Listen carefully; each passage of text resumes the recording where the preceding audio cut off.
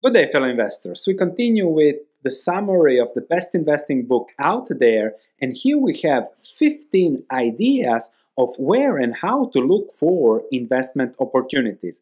I'm sure that of the 15, you will be able to add some new tools to your investment toolkit. Let's immediately start. The first tip is that you will not find great recommendations from Wall Street.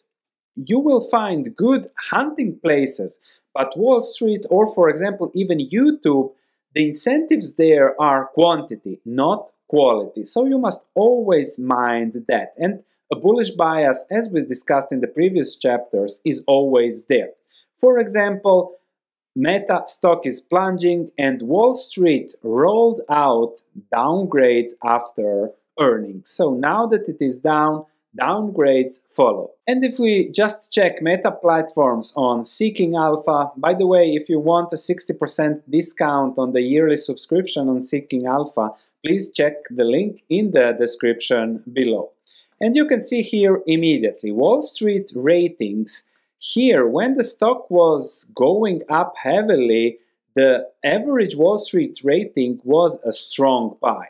Then a little bit lower, it is still a buy, but now the targets are much lower. The average target is 166, you can see it here, but when it was 350, the average target was much higher and above 400.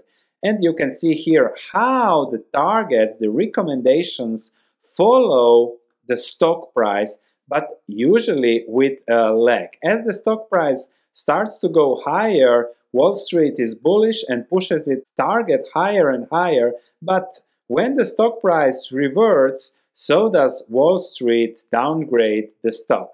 And they always lower it and lower it. As it's the case for Wall Street, they are always bullish, and now that the stock is the cheapest, this is already 30% of analysts to say hold, is already a huge negative for a stock. But you can see when the stock price was the highest, there were the most strong buys and just one strong sell, and now we already have more. That is Wall Street. Let's now flip the coin and check when there are opportunities everywhere, even on Wall Street. So number 2, opportunities everywhere, and that might be strange, but when there is a bear market or a crash or a crisis, practically whatever you buy is a good investment opportunity. Unfortunately, that happens only maybe once in a decade. It was so at the depth of the pandemic bottom that lasted 3 weeks, and then if you were fast, you were okay. If not, then nothing. But last time also, whatever you bought in March of 2009 was also likely a great start, so you didn't have to think much in such specific situations.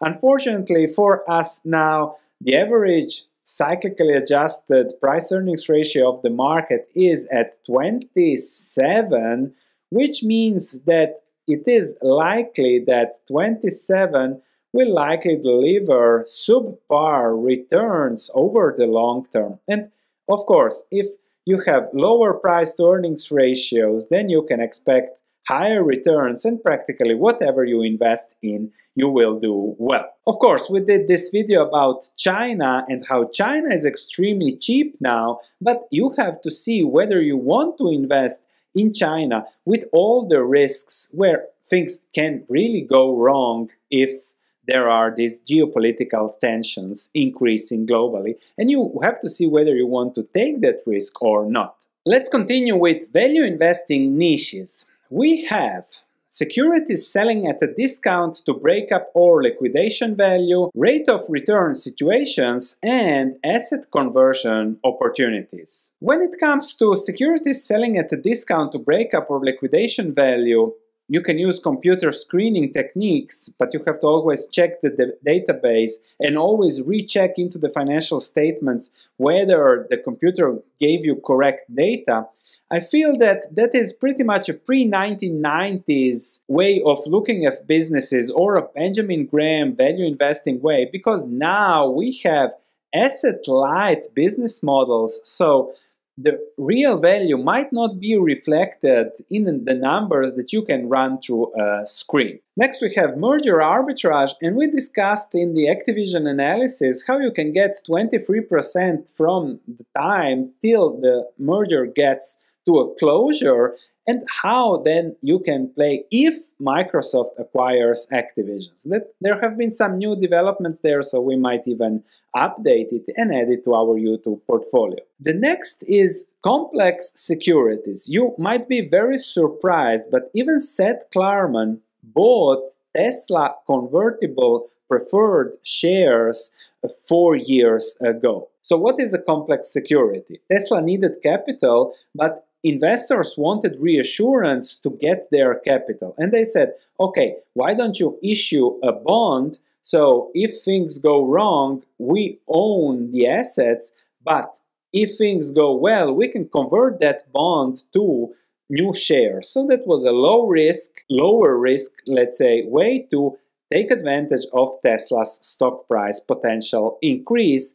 And those who did that 4 years ago found real investment value. And then we have tender offers. So your broker might here and there tell you that you can sell your stock for a small profit or to sell to someone else, and that you have to analyze the situation and see how it fits you. Number 5, we have asset conversion opportunities. Of course, when there is a bankruptcy, financially distressed security, you have to see what is the real value, why did the company go bankrupt. Seth Klarman is a specialist in that. You need to know your law, likely be also a lawyer to understand those things well. Then we have corporate recapitalizations, again, issuing special securities, and these things are likely to become more interesting if the current market's liquidity further drops, and then we have a lot of businesses that are in trouble. And I've seen already how, this is a video that I made a year ago, how you must be beyond sane to buy Beyond Meat because of the risks of the business model. Unfortunately for those investors and many other investors in similar companies, the situation didn't develop properly or as expected, and over time, over the next few years, I'm sure there will be a lot of bankruptcy and asset conversion opportunities there. Takeouts, takeovers, special situations, or with special issues with great cherries to attract new investors. The next opportunity is to look at the Nasdaq 52-week low. And if you just go to the Nasdaq, you can see here that we have 22 52-week highs, 172 52-week lows, which means the market is in a bear market. And Amazon is also, for example, here on the list, reaching a new low, and I'll try to analyze it in the coming videos. And then we have, as I said, 172 stocks here, and even Bed Bath and Beyond. But be very careful with this 52-week lows stocks, because if you look at Bed Bath and Beyond, it was at the 52-week low also here at 12. Since then, the stock is down another 67%. So just because it hits the 52-week low, it doesn't mean it is a great investment. And I remember here many of you were interested in this. I hope you sold because it didn't work out well. Unfortunately, it happens. Next, dividend cuts or dividend eliminations push stocks to unduly depressed levels. For example, you can see here that it isn't that straightforward, that stocks often first crash and then you have the bulk of companies announcing dividend cuts and suspensions. That is in a general market. Also here you see first crash, then the cuts, and then it's not that straightforward, but usually when a company cuts a dividend, the market reacts negatively, and then especially over time, because people then, especially dividend investors, don't know why they owned it or why to own it, and then they capitulate, especially if the dividend is cut totally or there are further issues with the company. Of course, if you follow things, then you can buy it here at 7 and sell it at 10 for a 50% increase, but that's something you have to be very careful and watch the value. However, yes, those stocks can get very depressed if there is a dividend cut. Number 8. Okay, something can be a bargain, but you have to always ask yourself what's wrong with it. Because asking yourself what's wrong with it will give you more predictable investing outcomes. You have to understand what's wrong, why the stock is down, why it is a bargain, see whether it doesn't affect fundamentals, and that can be legal issues, spin-off, or for example a big player selling stake because of other reasons, like it was the case now with Activision, institutional constraints where, let's say, big IBM dividend pension funds or something like that got WBD stock and they don't know what to do with it and they have to sell it because it's too small, too illiquid or something like that. Number 9, market inefficiencies, supply and demand can temporarily be out of balance and create opportunities. Again, if you have the guts to invest in China, this is the Crane Shares China Internet ETF that is mostly formed of stocks that are owned by foreigners compared to the Shanghai index that is in the same period down just 18%. So 18% versus 80%, that's a huge difference because of different situations, different investors, and the difference in supply versus demand and at the time. But then again, mind all the risks related to investing in China. We have also unfollowed small caps that can give these imbalances and create great opportunities, but you have to be the specialist with those small caps. Another opportunity comes from year-end tax selling, then capitulation, and then whatever, but you can find depressed stock prices that might create opportunities. Number 10, being a contrarian, because out-of-favor securities might be undervalued, popular securities almost never are. There is no value in what the herd is buying, likely in what the herd is selling, unaware of or ignoring. That is where we have to find value.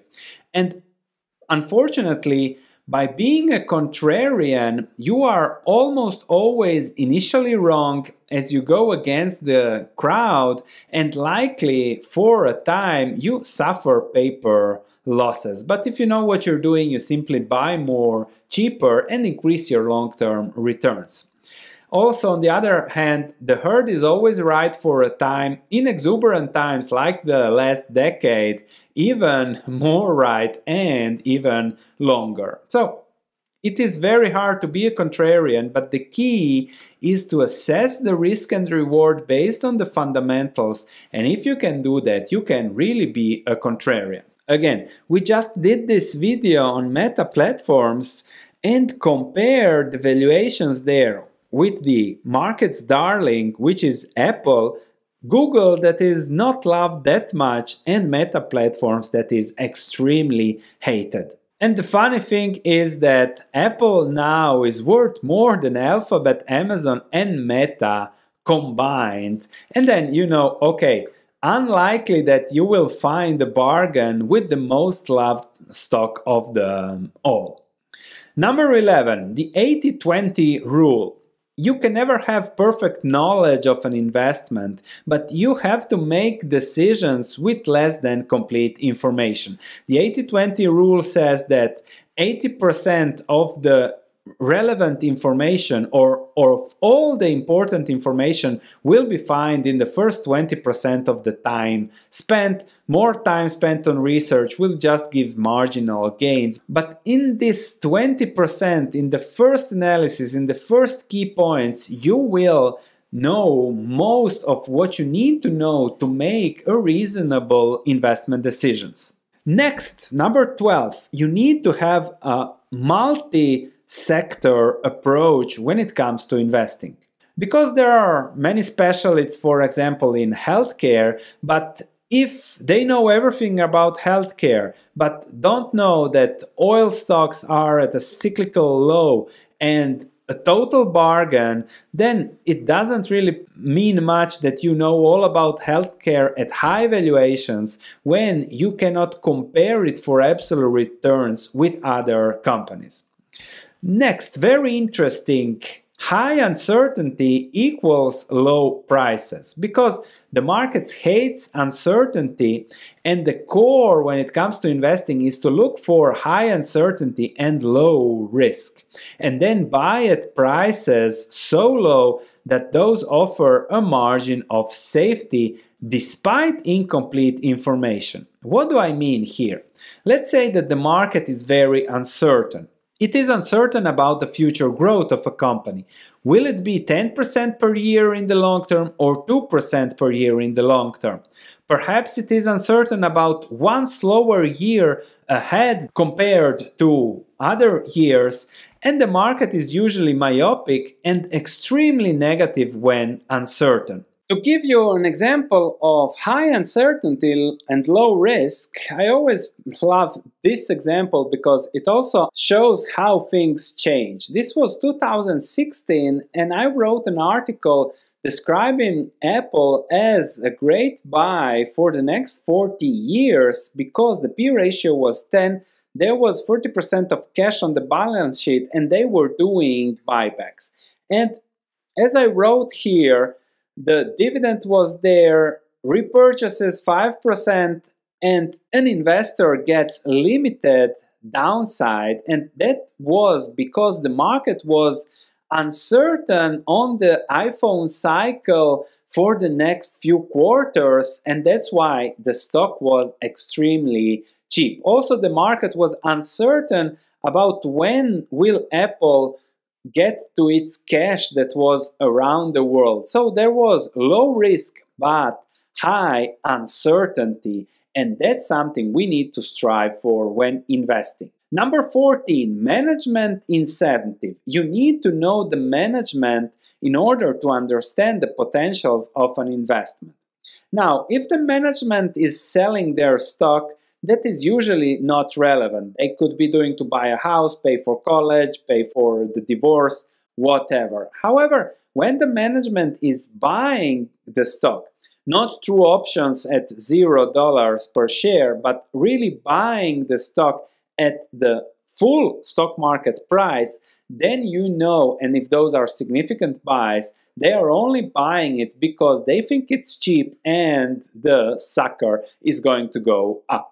So always also watch what is the management's compensation, the focus of the management, because it will tell you a lot about what will they work on and how will they focus on the stock price or not. For example, 2 years ago we discussed here on YouTube Restoration Hardware, which was a stock that was okay, but it was bound to go up. So I made a video here and I said this stock is going up, and it certainly went up. Why did it go up? Well, the company, the management was incentivized to push the stock price as high as possible, and they used financial engineering where they issued convertible bonds to get money now, buy back shares on the market at an extreme rate, and of course this reverts as we are seeing now. When you issue convertible bonds, sooner or later you issue new stocks